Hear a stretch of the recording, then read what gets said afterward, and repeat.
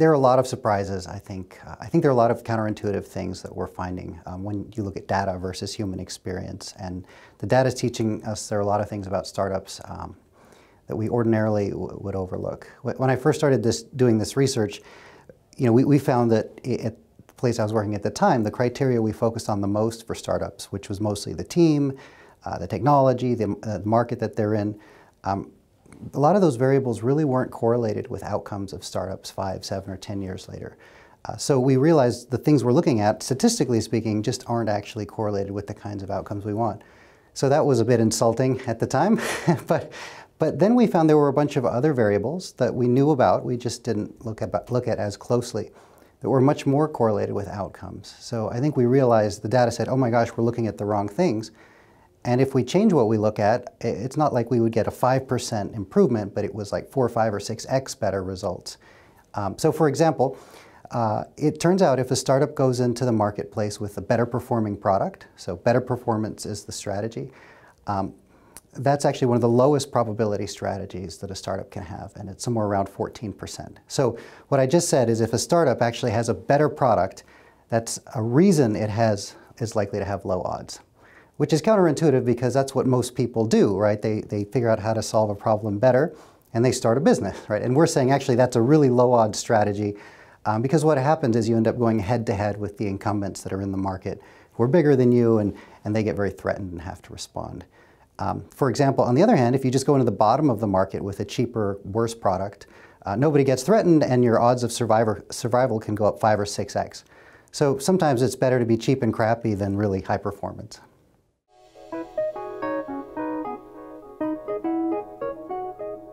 I think a challenge for venture capital is it's always been a very labor-intensive business. And people don't think of it that way, but it's human beings, investors sitting there, meeting startups, forming personal feelings about those companies and technologies. If you want to go find deals in another country, you have to fly or send somebody over there to meet people and get to know the different companies.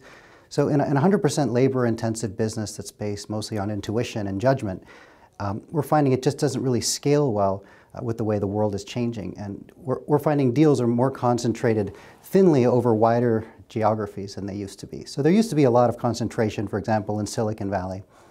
What we're finding now is the best deals are actually being spread all over the world, in little cities all over the place, and ever less concentrated in the US and Silicon Valley. So as a venture capitalist, how do you go find the best deals when they don't live around you? And you can't send somebody to every city in the world in the hopes of finding maybe one deal. So that's one of the nice things about data science is if you do it right, you can find ways of monitoring and tracking companies and seeing where the best companies are without even leaving your office. And then you can call them. But if the world's getting flatter and deals are getting more distributed and dispersed, data science is one way you can stay on top of that deal flow.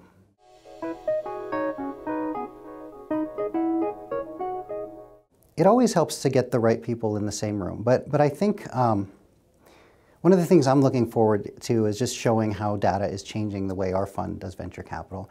And what I like about events like this is you have a mix of other funds, you have companies, you have startups, and it's a safe place where you can sort of share what you're doing.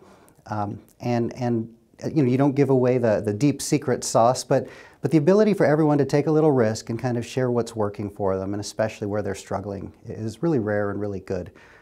Because I think we have more to gain together and sharing some of those best practices than we have to gain by competing against each other and keeping it all to ourselves.